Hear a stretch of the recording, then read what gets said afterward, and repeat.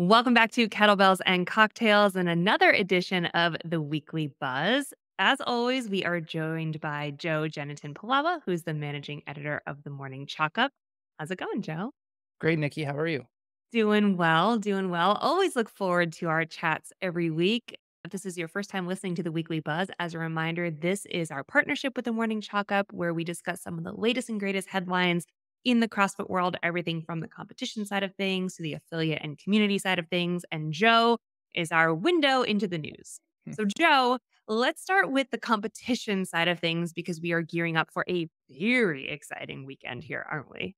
100%. So big week heading into the Rogue Invitational.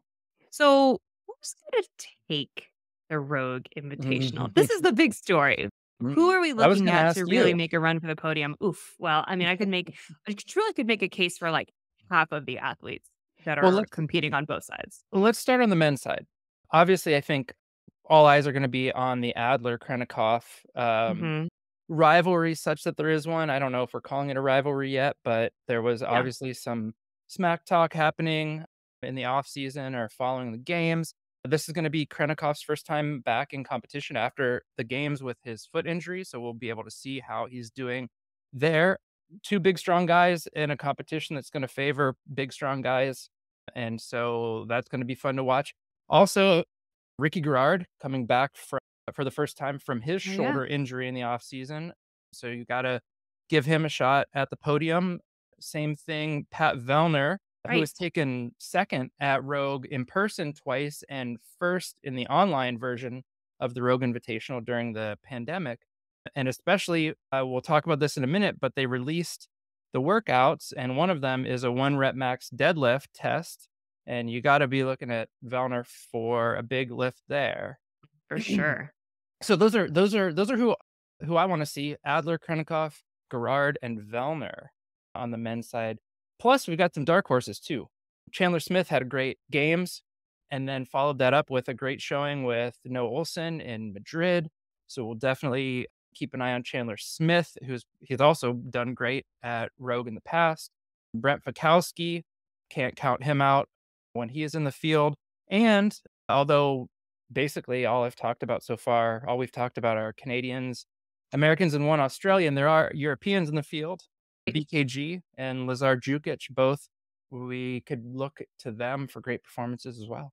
Yeah, both of them are super consistent too. So you really can't count them out. Oof, super stacked Yeah. on the men's side. What about over on the women's side? Well, you and I have talked about this a few times, but we're going to be watching T. Claire Toomey Orr and Laura Horvath. Tia, of course, we've talked about it ad nauseum at this point, but her first time back after her pregnancy and childbirth, 5 months, 5 months after. And so we're going to see what kind of form she is in coming in. Laura Horvath coming off the big win at the games. And so everybody is really looking forward to seeing these two women throw down.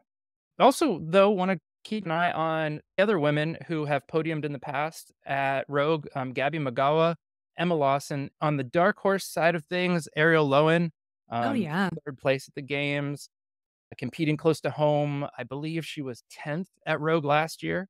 Alex Gazan, great Hmm. performance at the games, fifth place, and just a couple of points out of fourth place. And then Danielle Brandon, of course, especially if there's any handstand walking, handstand obstacles, you have to keep an eye on her. And she was ninth last year at Rogue as well. Dang. Okay.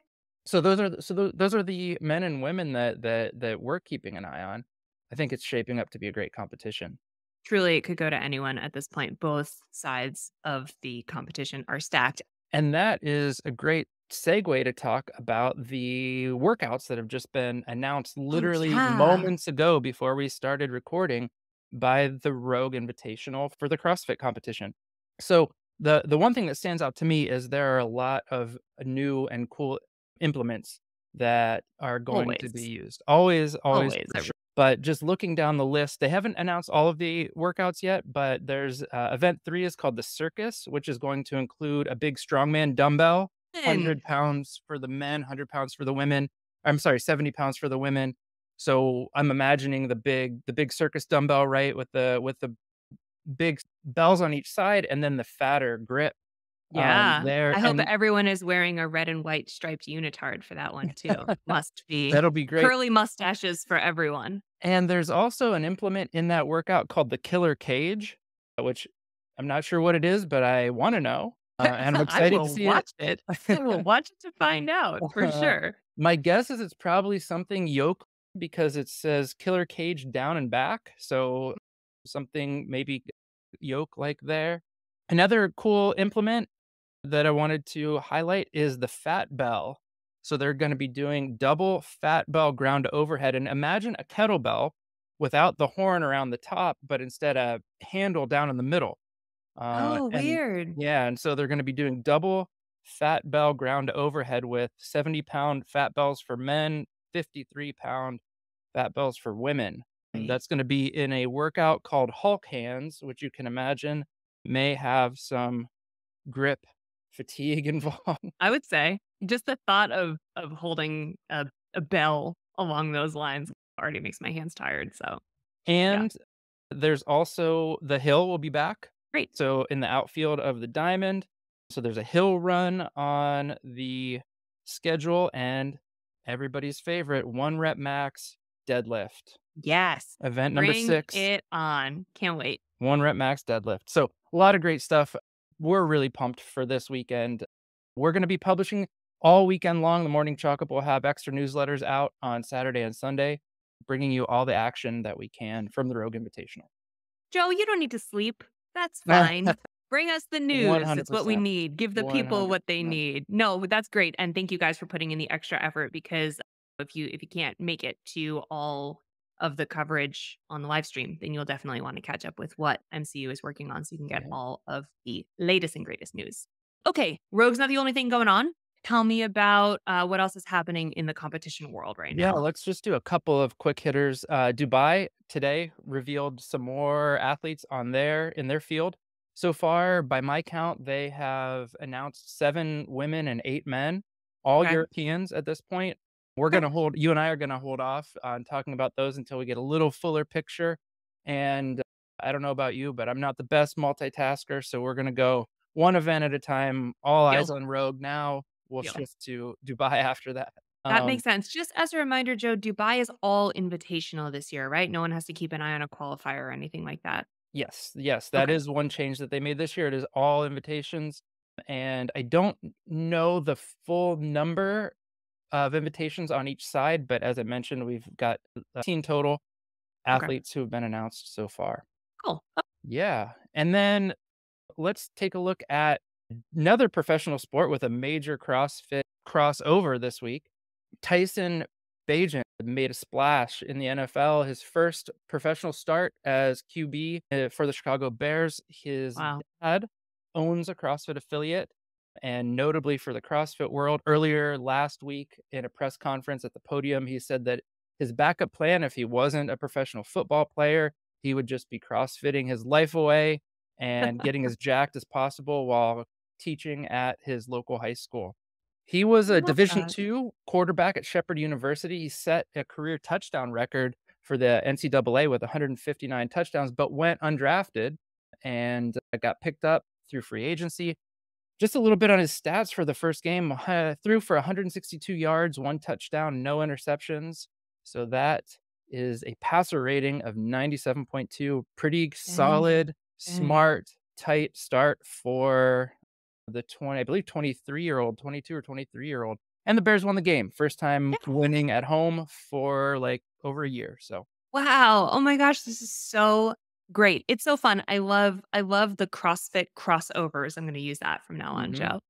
And especially too, like the more that CrossFit can be mentioned in or involved in or seen alongside these larger, more endemic sports, the more exposure we get, right? Like the more people might look up to Tyson and walk into an affiliate one day or explore the affiliate in their town that they never really thought could be for them. Also, more proof positive that CrossFitters can do anything.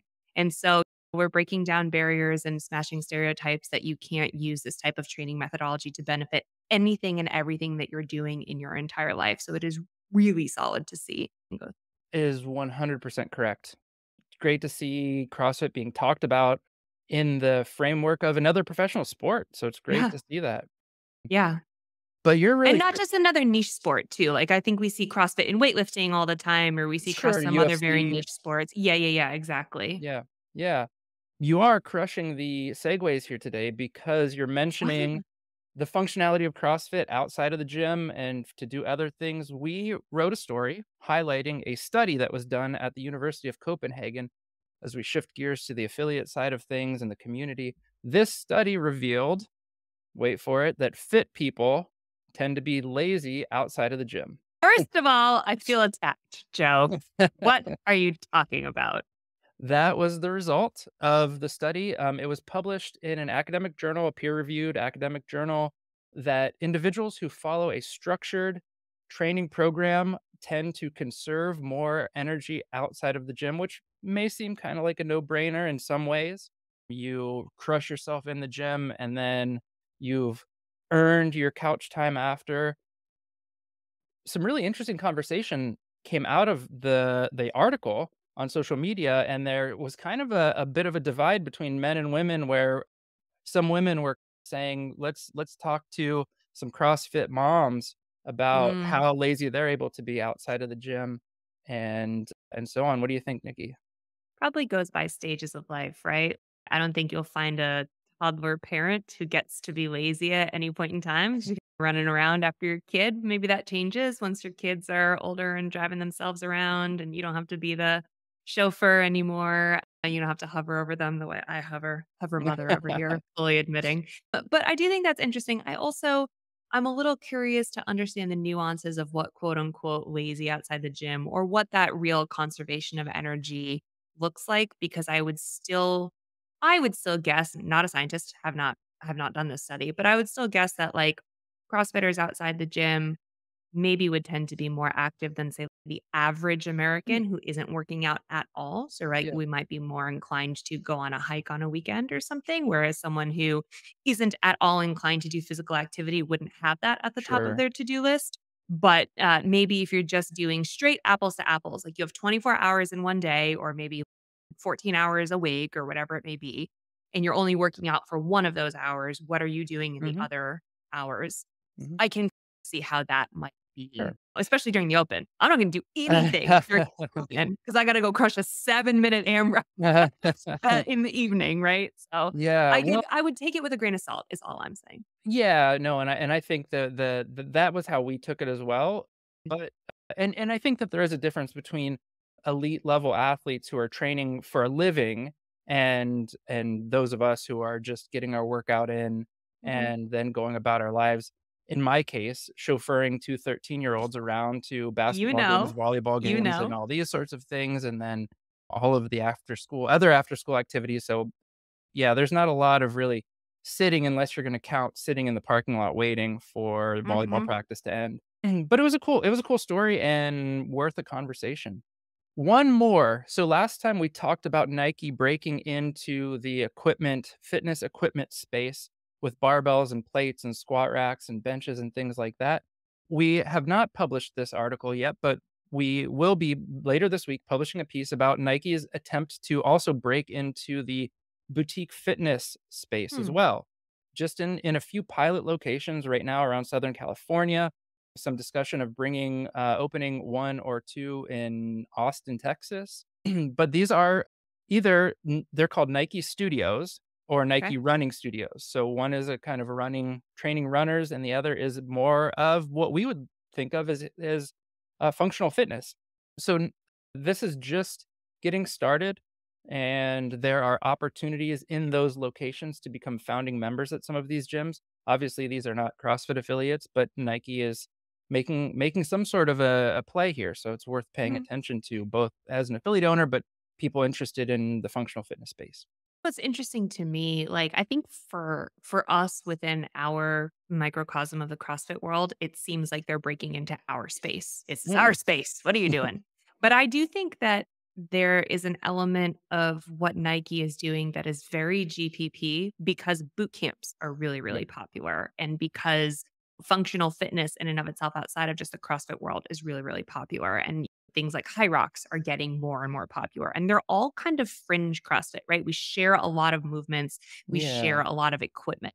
Mm. So I do see it as a way for them to They see us as a market and they know that we're available for the purchasing, so to speak. Sure. And so that's a part of it. But I also think that when I hear about these Nike studios opening, I also hear them taking on like Peloton and taking on Yeah, like yeah, Les sure. Mills and taking on like these larger group fitness classes that people might not necessarily associate one to one with CrossFit as Mhm. much as they are looking at like a Barry's boot camp and Yeah. something along those lines because those types of programs sometimes can and will use barbells and plates and Sure. dumbbells and all these things, kettlebells. So I think this is an opportunity for them to hit all of those people all at once. Not gonna make half the equipment. They're Nike. They're gonna make all the Yeah. equipment. But I don't Yeah. I don't necessarily think it's just them coming for a CrossFit or weightlifting or functional fitness space. I think it's them being smart and being like, we can speak to everyone Mhm. who's ever done a boot camp. We can speak to everyone who's ever logged onto a system like Peloton or thought about Yeah. entering into a Barry's boot camp or even a Gold's Gym that has Yep. a shitload of Les Mills classes.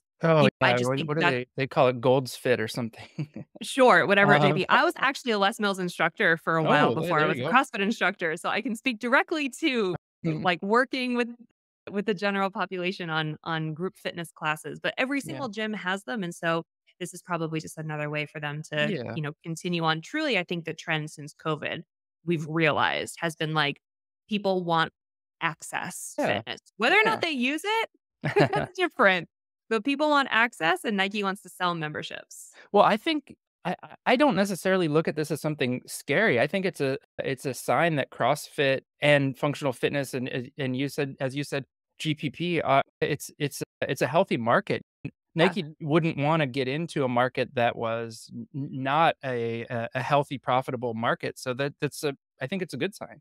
Yeah, I think so too, and those barbells are pretty cool. I'm not gonna lie, I've They just do said it. look pretty Red cool. one's pretty slick. Yeah, they do look pretty Yeah. cool. Alright, All Nikki. right. Awesome, Joe. There's so much going on right now. Thank you so much There for keeping is. us abreast of everything. I'm most excited to watch the Rogue Invitational Oh, me and to too. keep up with all of the evaluation that you guys are going to be doing at the Morning Chalkup this weekend. So if you guys want any more information, be sure to visit the Morning Chalkup's Instagram page for the latest updates and also their website for the full articles. And we will be back next week on Kettlebells and Cocktails with another edition of the Weekly Buzz. Thank you guys so much for listening, and we'll chat with you soon.